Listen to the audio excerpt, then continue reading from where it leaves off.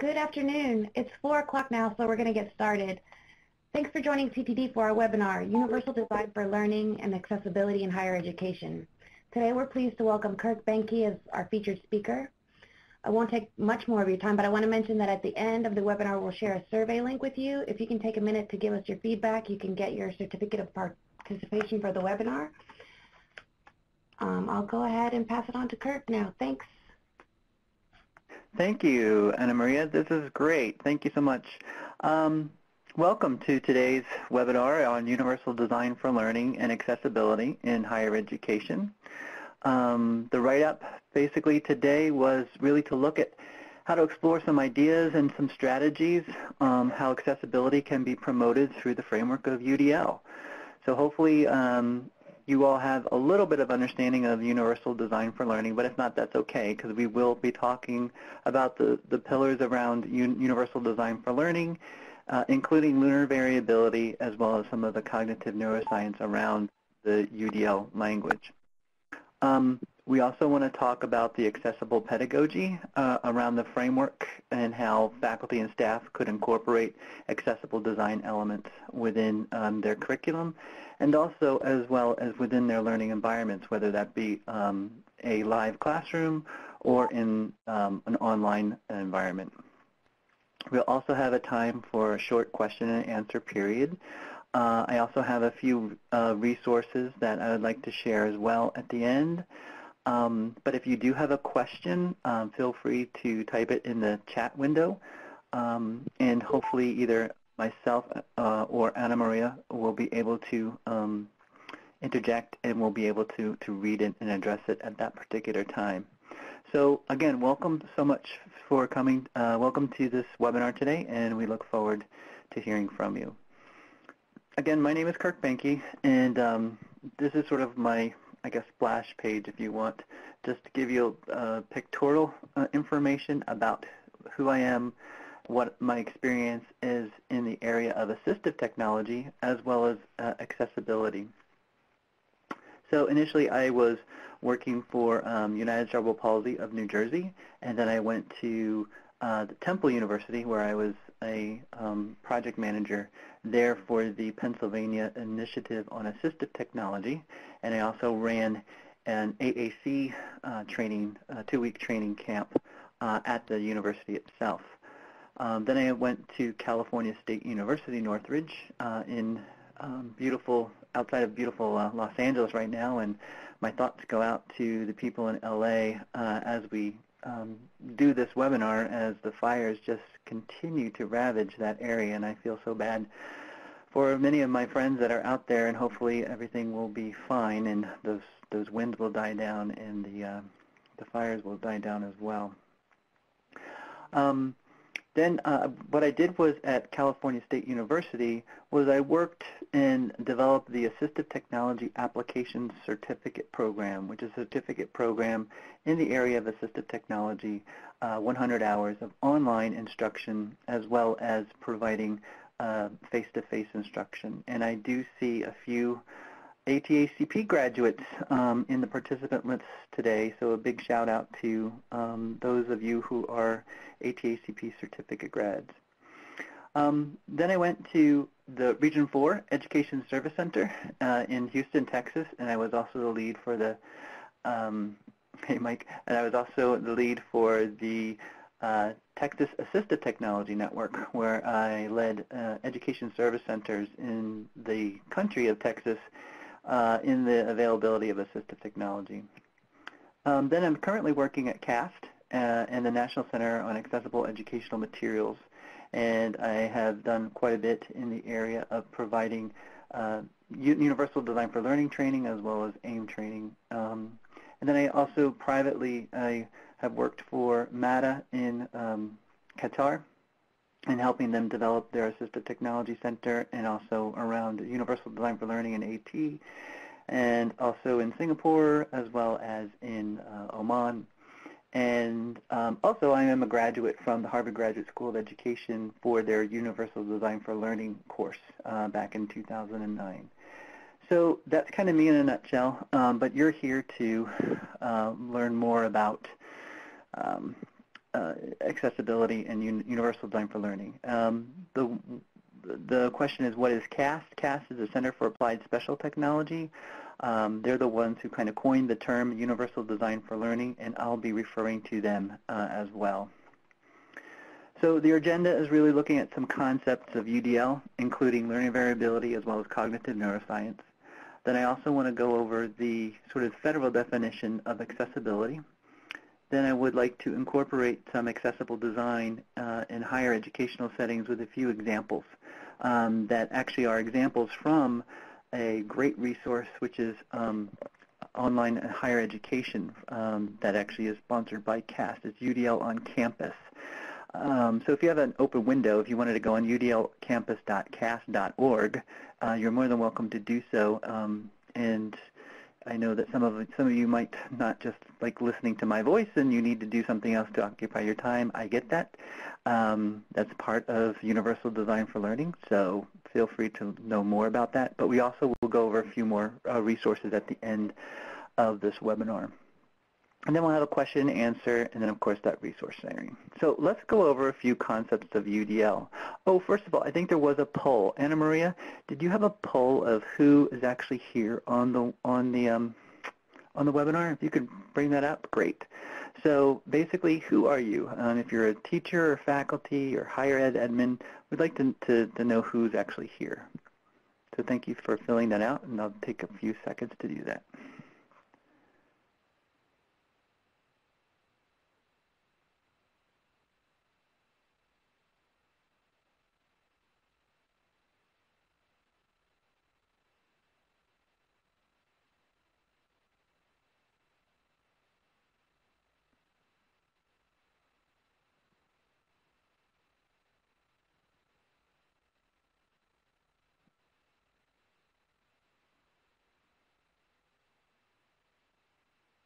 Okay, it looks like we have most of you are faculty in higher education, and you're also higher ed admin, which is perfect because that's what this webinar is about. But some of good percentage of you are also service providers, and so I'm going to end the poll. So I do appreciate that for your input. So that helps me out a lot. All right, so let's look at the concept of UDL. For those of you who are unfamiliar with universal design for learning, let's take a step back and just kind of look at the history, if you will, of access, universal design, and, of course, universal design for learning. So in 1975, there was this thing called the EHA, which is the Education of the Handicapped Act, and that basically gave students attending public schools access to their neighborhood schools. So kids with disabilities weren't shipped away anymore to either residential facilities or things like that. They were actually given opportunities to attend their neighborhood schools way back in 1975. That was sort of like the birthplace of inclusion, if you will, within the school systems. Then IDEA came along in 1990. If any of you remember 1990, that really was huge legislation in looking at Individuals with Disabilities Education Act and looking at how kids with disabilities would be given not only access to schools, to their neighboring schools, but also access to their peer classrooms. So in other words, really not having all of our kids who happen to have special needs out in the temporary shelter, next to the field, the playing field, or the outside of the campus, but actually within the classrooms itself. And then in 1997, IDEA was reauthorized with looking at how we could provide access to general education curriculum. So it wasn't so much that anyone else was going to have access to the classrooms, but also access to the general education curriculum. So what all the kids were looking at in the classrooms, that we had kids all the way in the back just with a personal care attendant or a paraprofessional, but they weren't doing the same thing as everyone else was doing within the classroom itself. So that's why IDEA reauthorized with giving access to the general ed curriculum. And then in 2004, the whole idea around access to instructional materials. So sometimes there was the problem where kids were given access to the general education curriculum, but there was not the alternate formats that were needed or the technologies and or digital materials that were available to the students in order to gain access to those. And then in 2008, and this is kind of imperative to this particular group, is the Higher Education Act, and looking at how the Higher Education Act not only provided access to UDL, but also the definition and then some universal design provisions. And we're going to go a little bit over that in more detail in just a second.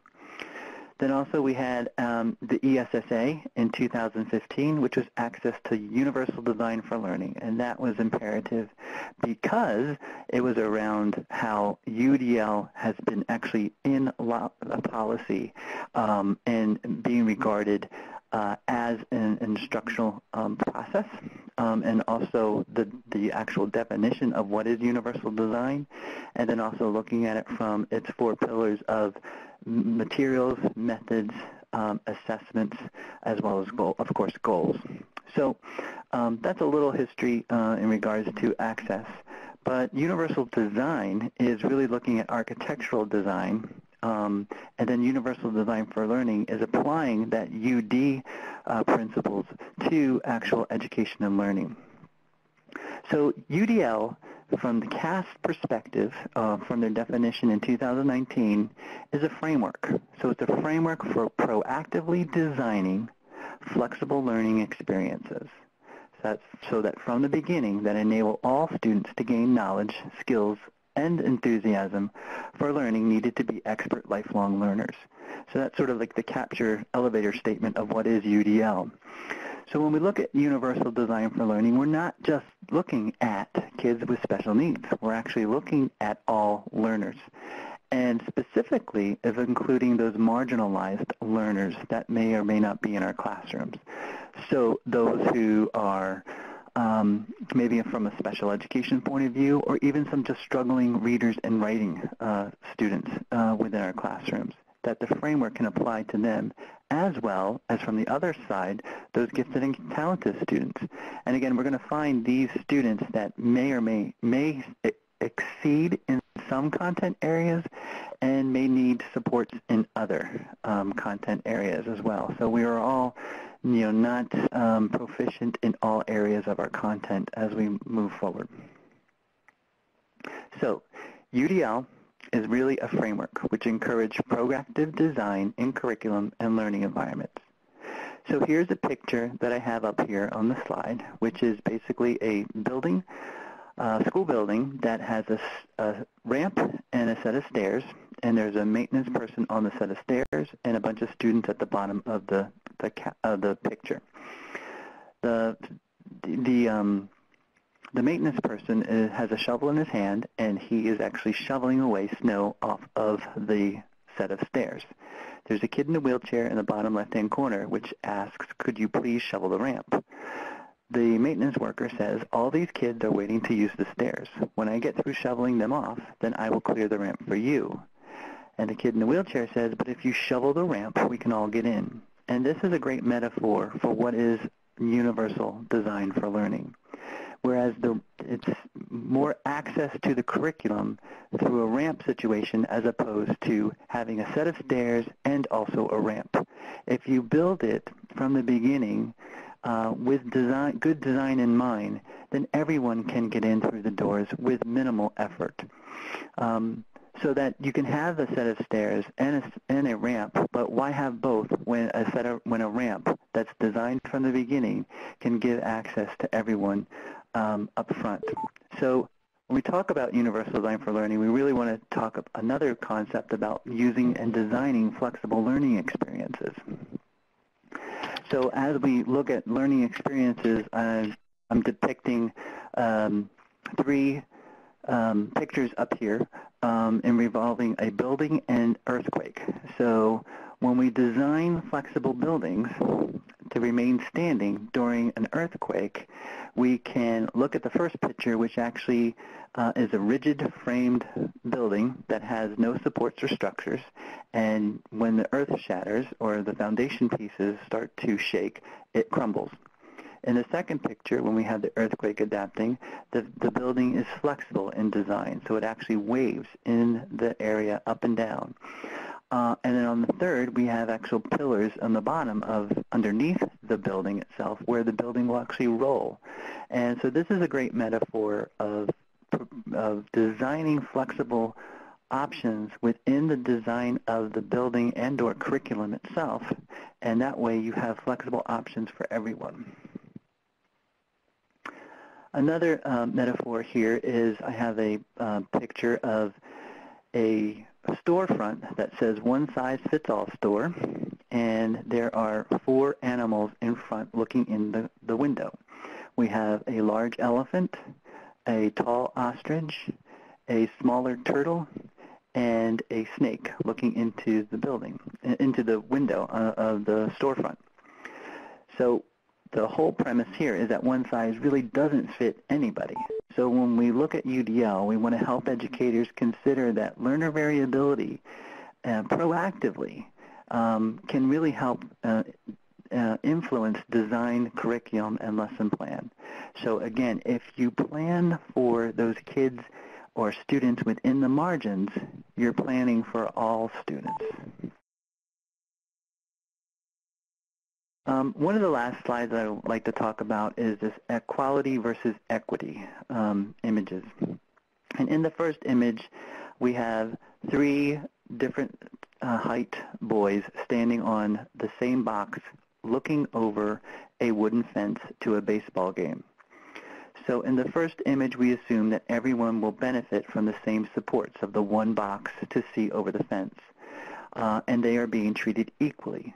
So the tall boy, of course, with the one box is really looking over the fence. The mid-sized boy with one box is just looking over the fence, where the shorter boy with one size box is not seeing anything, where he's not actually reaching his goal of seeing over the fence.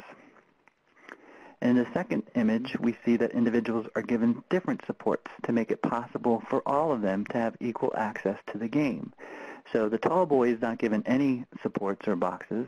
The middle-sized boy is actually given the one box. And then the third shortest boy is actually given 2 boxes to stand on so that they all can reach their goals. And they are being treated equitably. And this is a very great similar case of special education now as we look at accommodating those with specific needs, where we supply the needs and our supports for those who have an IEP or for those who have a education plan or whatever the course might be, that we sort of retrofit everything so that the boys or the students or whomever can reach their goals, and we supply that. But Universal Design for Learning actually looks at it differently. We look at reducing barriers. So why don't we just take the wooden fence away, put up a chain link fence, which actually does the same thing of safety, if you will. That's the major goal of that. But we don't have to provide any supports to any of the students because they're not needed, because the barrier is actually taken away. So what I'm saying and what Universal Design for Learning is saying is that we need to look at our environments and our curriculum and try to identify barriers that exist within the curriculum or environment itself, rather than concentrate on the students and accommodating the students first. We can see that that's sort of like definitely a change and shift of how we look at education, whereas really the onus is on the learning environment and the professor and or lecturer to really look at how they can provide different and design different ways of access to the curriculum and providing flexible options to those goals. So in summary, we want to look at Universal Design for Learning through these 4 pictures, if you will. Reducing unnecessary barriers in instruction, encouraging proactive design within curriculum development, how we can afford flexible options for students to learn mastery of that content, and also we want to assume learner variability. Now I call about learner variability in that instance and really look at how, what do we talk about when we talk about learner variability. So let's go to the next slide. Are there any questions?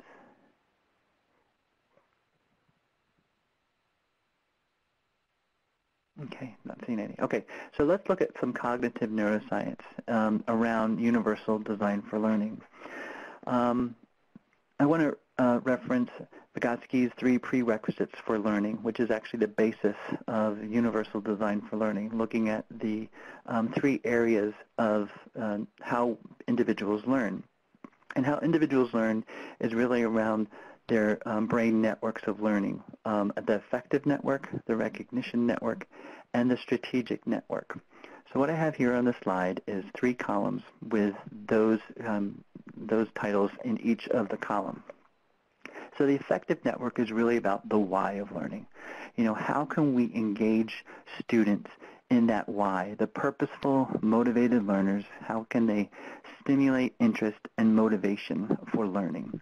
And that's our overall goal, is looking at how we can get learners to be motivated in their learning.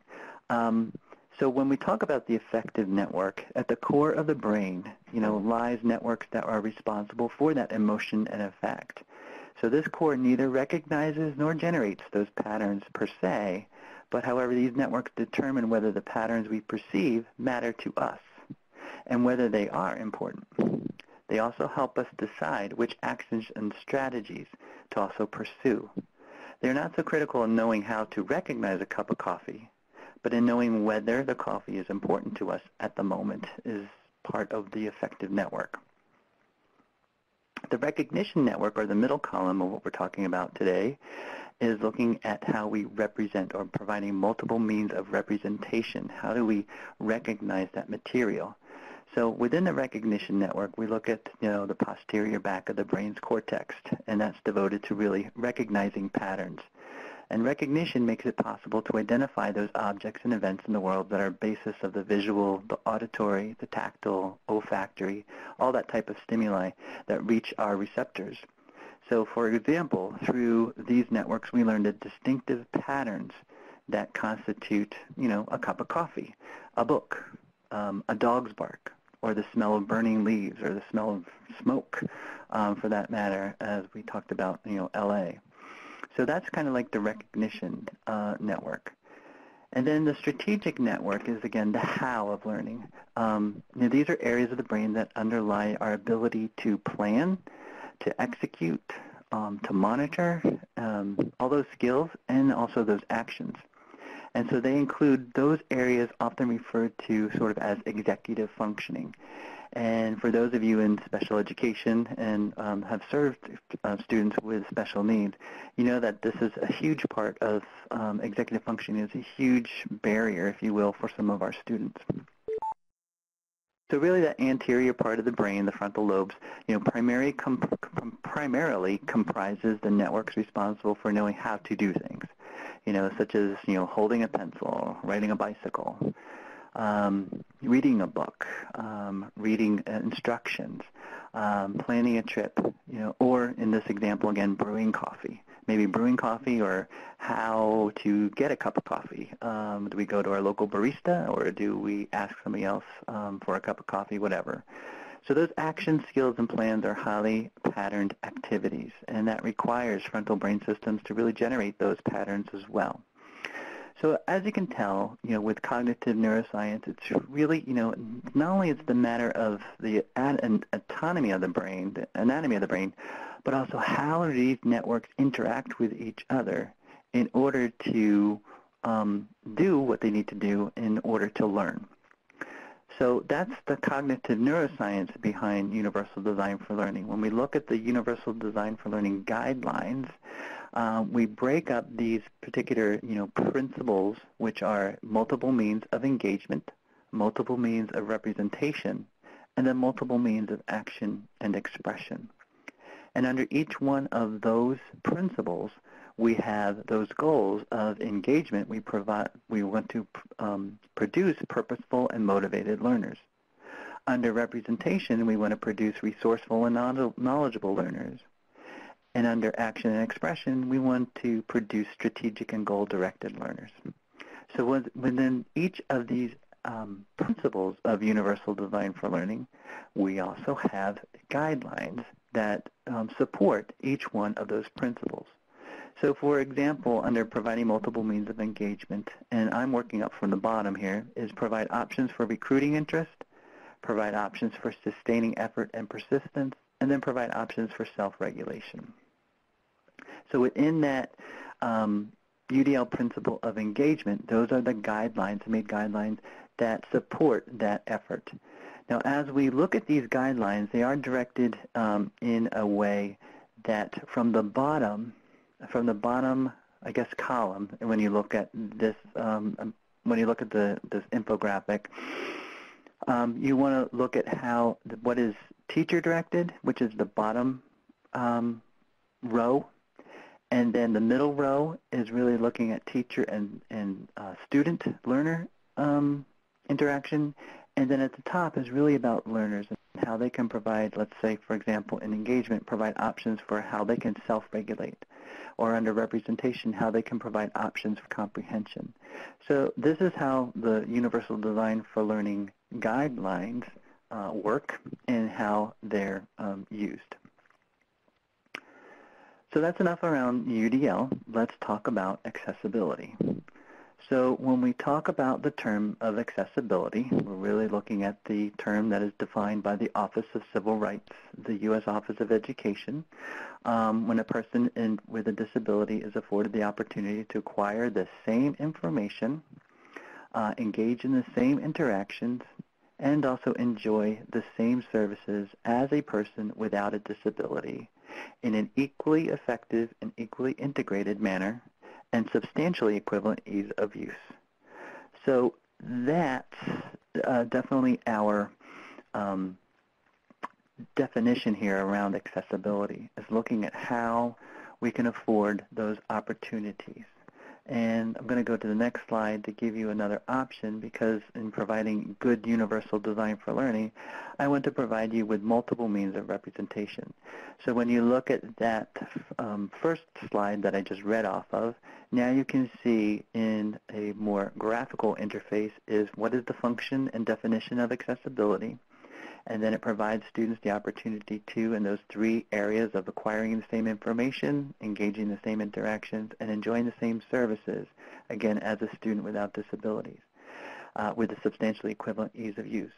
So for some of you, there's the way that you can orthotically get that through written language, and then others might need to have some supports in looking at that in a different way visually. When we look at UDL and accessibility, we really look at how these guidelines can work themselves together and provide flexible options and support for all users. And as we know, when we look at accessibility and basically that definition of accessibility, it really depends on what is accessible to you and what is, in that particular arena or venue, or what's your specific task that you need to do, and I'll go over a little information about that. So really the purpose of education is not to make information accessible, but rather to teach learners how to transform accessible information into usable knowledge. So as post-secondary institutions, we are obligated to provide that accessible learning materials and technologies for students with disabilities. But UDL is more than simply providing information in accessible ways. And I hope you kind of get that through at least the three major principles of universal design for learning, which I shared earlier. But there's definitely more information coming that will hopefully help you with your application of this knowledge. Okay, so let's go ahead and start. I'd like to show you a video from UDL on Campus, which is available at udloncampus.cast.org. And I have the actual website down there in the bottom, but I'm just going to show you the video, and I will hopefully the audio will come through, and I believe it has captions on it. I think it does. And 1 second, and we will get going.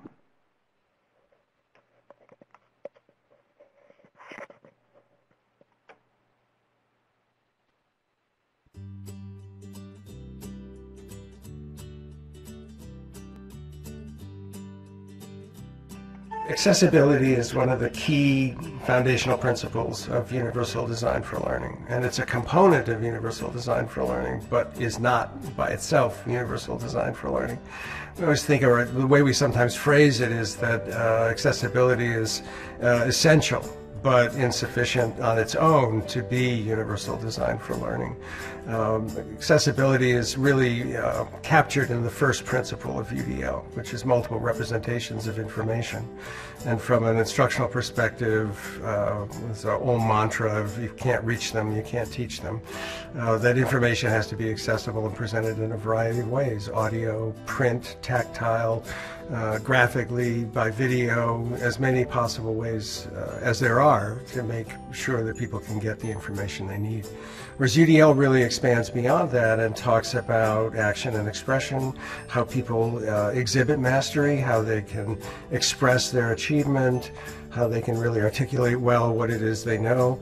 And then the third principle, really thinking about engagement, how we engage learners to enforce and enhance their persistence in ways that really can support them in the face of challenges. So that was Skip Stahl talking about the intersection of accessibility and universal design for learning. In the chat room, I did put in the link to that video directly, which also has a transcript. And then if you also wanted to go on YouTube, on UDL on campus, there is a caption version as well as you looked. I saw that some of you had some echoing, etc., and some of you that worked just fine, so I'm sorry that you had some audio issues. But let me just recap what was said. If we could stop share that. Sorry. Okay, so if we could, here are some of the key things that Skip Stahl, one of the founders of CAST, talked about, is that accessibility is a key to foundations for UDL. And he also said that accessibility materials, accessibility of materials are captured in multiple means of representation in that particular guideline, which happens to be, the middle guideline on this page, the purple guideline. But I know that UDL also expands accessibility in also the multiple means of action and expression, the blue column, and then also multiple means of engagement, the green column. So, and I'm going to be giving you a few examples of how that has worked for in a particular case study that has been available on UDL on campus. So let's look at accessible educational materials. First of all, what's being given in class or what's being handed out to students.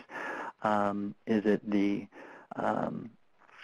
the worksheets, or if it's the syllabus, or whatever the things might be given out in class? Is that accessibility is not one thing, or even a set of things. It's a matter of looking at accessibility within your own learning environment. Usually when I have done this type of presentation in a face-to-face learning environment such as Harvard or at different types of higher education institutions, I kind of ask the students in the beginning, first of all, how did you get here to the class? What are some of the ways that you got to class? Well, some of them drove their own car. Some of them took a bus. Some of them walked from, their dormitories or from the student center. And then I ask, if you had different abilities, how did you get here? Did you take a whole accessible pathway to this classroom? Did you take stairs? Were there other options available for you if you had a mobility impairment? Were you able to get into this classroom? And then once you got into the classroom, is it about, well, if you're in the classroom, is it still like a stadium-style seating so that if you had a mobility impairment, you're only allowed to have access to some part of the classroom? Or were you given access to, all of the classroom? Or if you have a visual disability, where you're sitting by the window and the sun coming into that window is actually impeding your view of either the board or what's being presented in the classroom. Again, that accessibility is really a moving target. It's a moving target for all of us. Not just a matter of preference, but it's also a matter of accessibility. So for some of us that have different types of disabilities or conditional disabilities, we do have to take that into consideration. Our faculty and administration of higher educational settings, they need to understand that too, that we need to build in more flexible options and seating and materials that we need to then apply for our students. And then again, is it accessible to whom? In other words, if somebody has a disability that they cannot see or, black print on white paper, but if they're able to use some type of lens or colored paper with a colored background, and that's available to them, why couldn't it be just available to everyone? And I've seen actually under K through 12 settings actually do color coding within grades to say that, okay, all math sheets will be on yellow paper, all English pieces will be on green paper, and that's just helping with not only executive functioning, but it also helps with getting kids a little bit more organized from a very young age. And then is it accessible where? So, for example, if you have some students who might not be able to attend class, a classroom environment on a campus, are they able to, zoom in or, see the lecture remotely? We have that technology. It's just a matter of how we can, get it into play and how we can utilize that in an effective and efficient manner.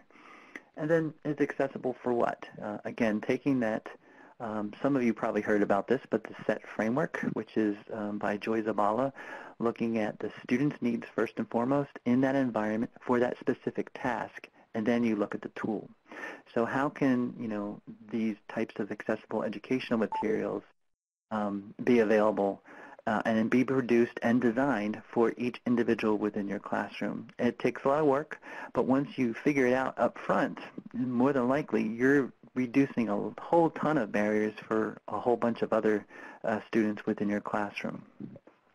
To know more about accessible educational materials, you can always go to aim.cast.org, and you can find out more information and resources on how to gain things more accessible and around materials. So what I'd like to talk about now is this blog post that was on June 4th of 2017 from Access Lab. And basically it was from a tweet that actually was sent out by someone where they asked specifically, if you have a disability, what's the hardest thing about browsing the web? Okay, so a real generic question that was asked. And what happened is that the Access Lab did a little research and had some responses. And the article there is in that is in the window itself, but I'm also going to put that in the chat window. So if you wanted to view this research, you can. But I'm going to sum it up here is that a lot of the people who responded to this tweet were some of the top accessibility concerns were lack of captions on video, and that's not only open and closed, but also audio descriptions. How can audio described videos be pretty effective for a lot of our students who are blind or visually impaired? Another point was motion, animation, and cluttered pages. Looking at things with too much information or cluttered or animation that scoots across, this can be very distracting. And also just walls of text, just looking at text and not any white space or any margins or things like that. That's very obtrusive to someone learning. Small font size on the web is also sort of an obstruction for many people. Zooming problems or the laying out of materials. There's also the low color contrast and images of text, and then small targets within websites themselves. And all of these different types of top accessibility concerns are interesting because many of the technologies that exist today can alleviate 90% of these accessibility concerns if it's designed within the web page itself. So there's plenty of great examples that have web screen readers within their websites themselves, and also Zoom capability. Also looking at different ways of using web browsers to help with color contrast and changing filters of web pages. Looking at how we can reduce motions and animations. So there's a lot of technologies that are out there right now to address quite a number of these problems that students have become more aware of.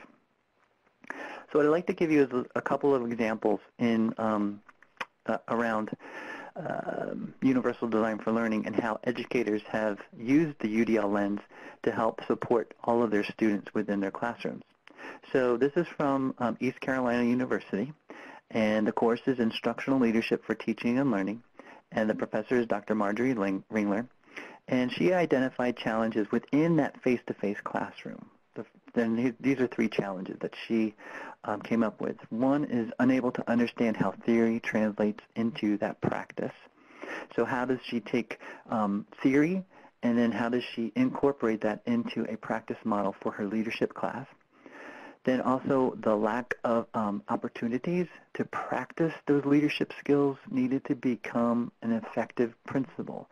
So it's not just a matter of giving homework to the students, but how can she provide different opportunities to practice those leadership skills? And then the third one was lack of student engagement in lecture-style classroom. Well, because of her lectures and what she was doing, there wasn't so much engagement from her participants, from her learners within the classroom. So she really wanted to look at UDL and how that could address some three of these issues.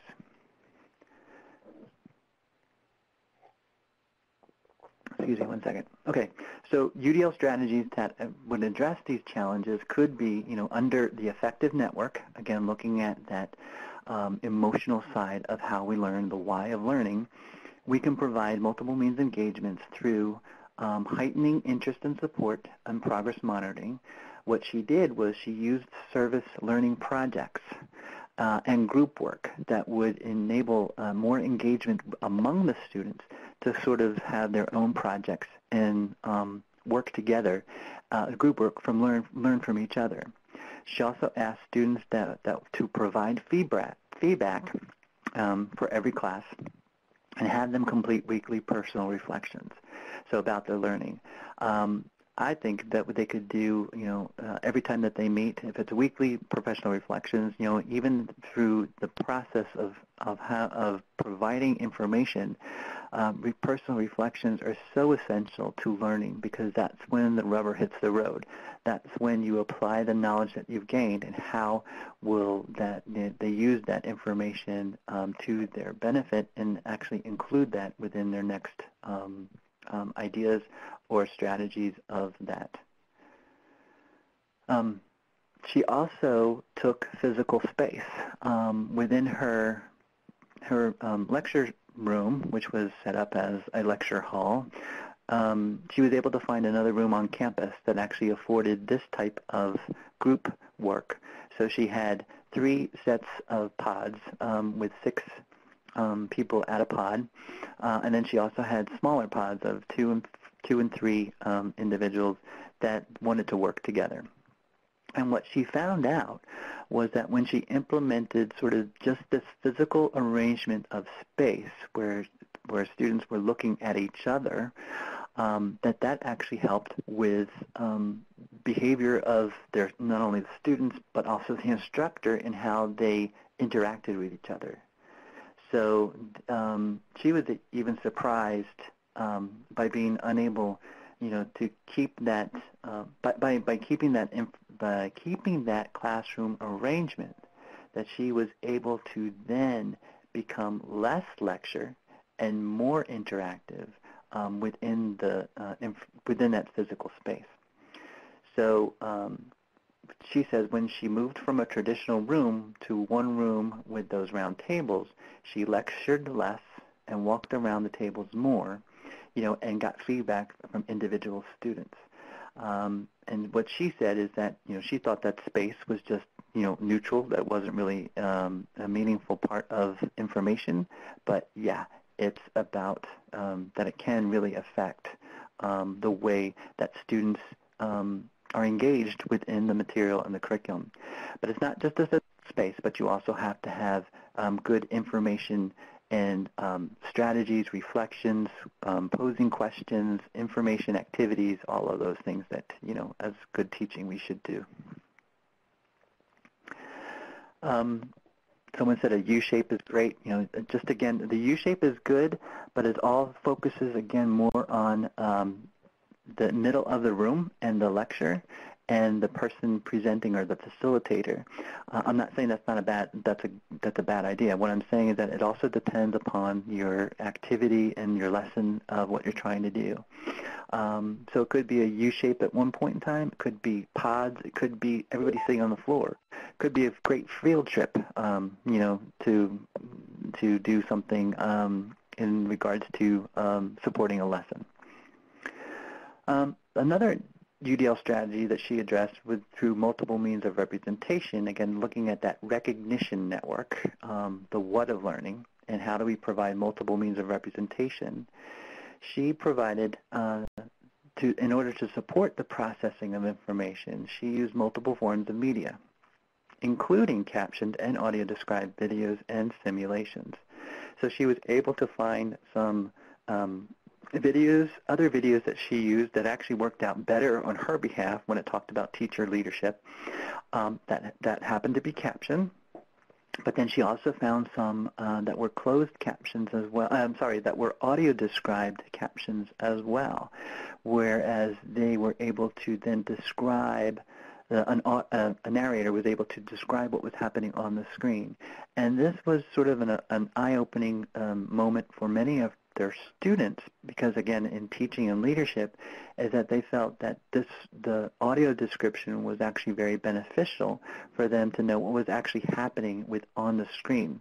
Because one of the videos was talking about a particular practice that they were doing within teacher leadership.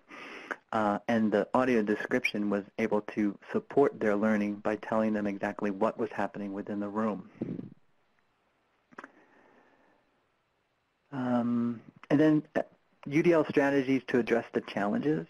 She looked at providing multiple means of action and expression. Again, that's the strategic network of the how of learning. And so to support student planning and that composition, she wanted to share weekly learning objectives. She also shared her guided notes that she had to given out to students, so that if she had more guided notes than they did, she understood what were the main key points that she was trying to do within her lecture, or also within her lesson. She also found some graphic organizers from previous students that were in her class that used those graphic organizers to help solidify the information within the lesson. So previous students, and she was afforded that because she was in teaching leadership. She was afforded access to those previous students, which was very helpful. And then the students also shared their ways of how they captured some information as well. Alice is asking, who assisted Dr. Ringler in obtaining caption and described materials? She kind of took it upon herself to do that, but she also had a graduate assistant in helping her with that. And, we love graduate assistants, don't we?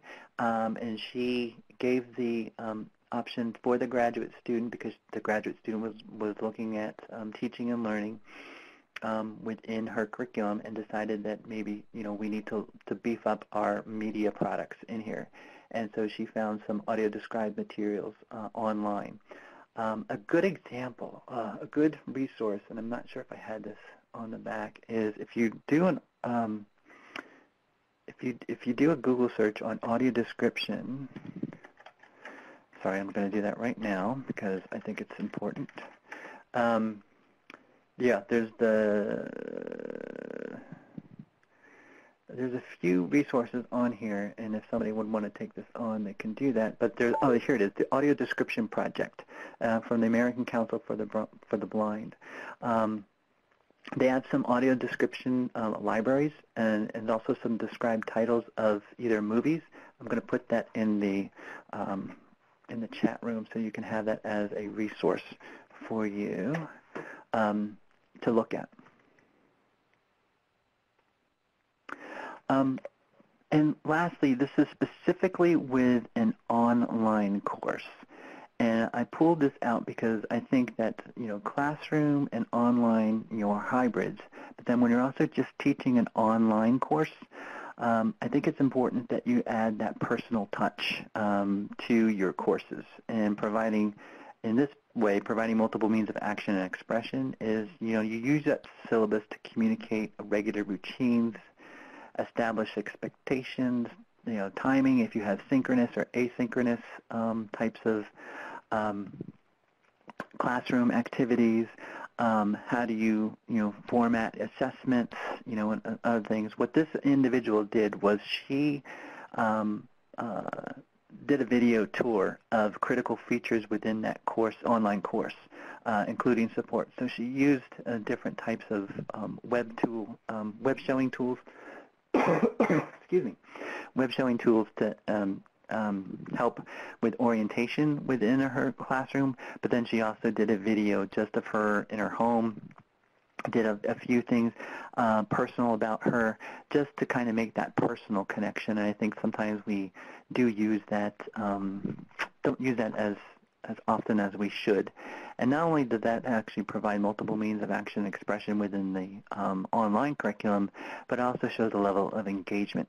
So if the professor or the instructor facilitator is able to do a personal video, maybe one of the interactions could be that they also ask the students to make a personal video so that people can know exactly who's in their class, etc. Or whatever. It doesn't have to be a video. It could be a recording or something of that nature.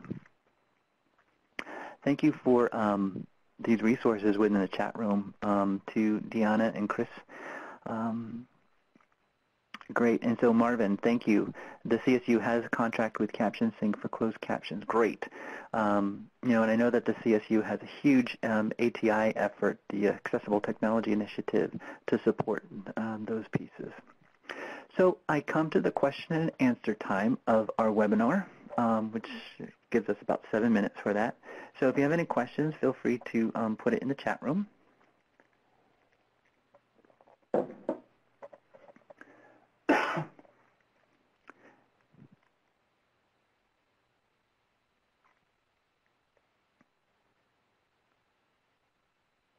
I'm also going to, since I'm kind of waiting for some questions, I'm going to just go quickly over some resources. So some of the resources you'll see on here is the udloncampus.cas.org, which basically has a plethora of different types of resources and information on including universal design for learning within your courses. There's also a few accessibility checklists. There's the WebAIM 508 standards. There's the Wave Web Tool accessibility tool. There's also the WCAG 2 technical details, so I have those within the slides and these resources. There's also some content creation resources in looking at accessibility in higher education. WebAIM is a great resource to look at for accessibility. Also VPAT, which is looking at the Information Technology Industry Council, or ITIC. And if you go to that site, I'm trying to do that right now, there's the VPAT information, if I can spell it right, sorry. It's if you go directly to that policy and accessibility under the ITI or ITIC site, they have the VPAT, which is looking at the voluntary product accessibility template, so that any type of vendor or whatever will have hopefully have a VPAT on how accessible their product is. Excuse me. Then there's also the flexible learning for open education, the FLOE, the 3-play, BC Open Textbook Authoring Guide. So you'll hopefully get these resources as we go through this.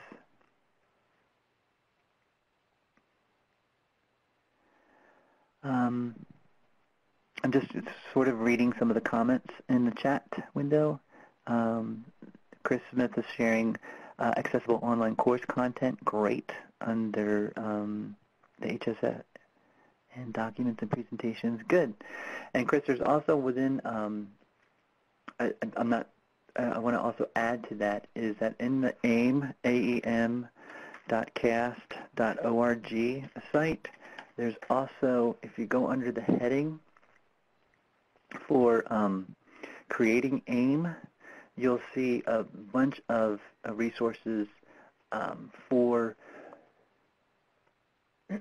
excuse me, for creating AIM, looking at best practices for educators and instructors. I'm going to put that link directly in here so that you can look at those resources as well, of how you can get some checklists on PowerPoint, Excel, PDF, a bunch of those educational materials. Also some SETA policy briefs, the state education technology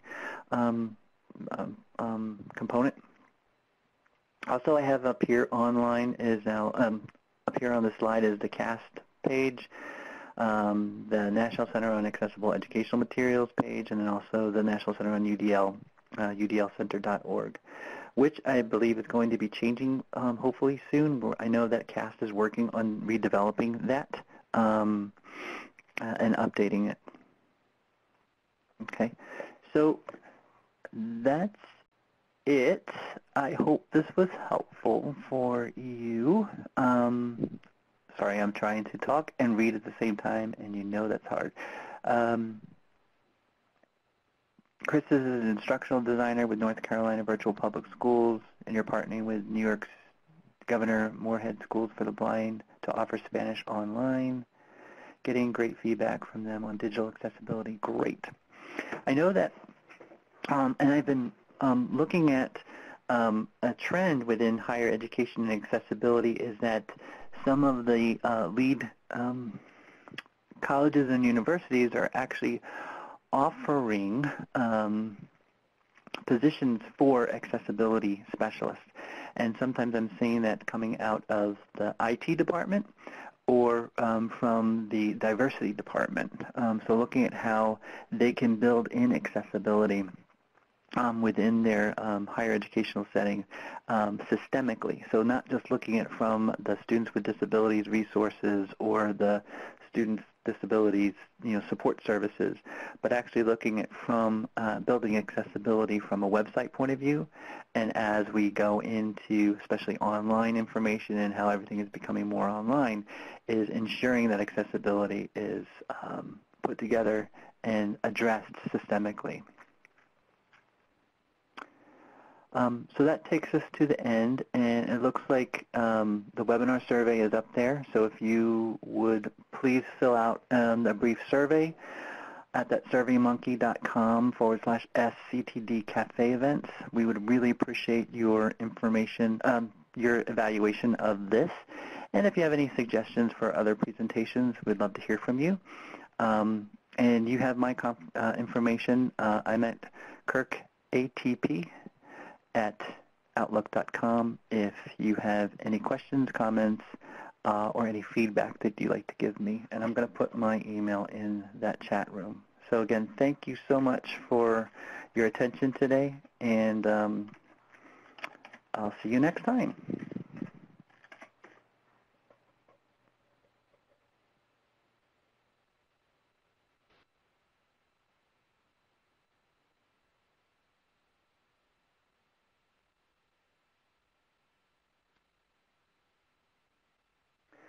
So the Anna Maria, the survey link is not working. It says not found. Yeah, So I posted it here in the chat. It seems not to be working from the link, but if you... Of course, I see it now, of course. Sorry. No problem. Thanks again, everybody. Thanks, Kirk.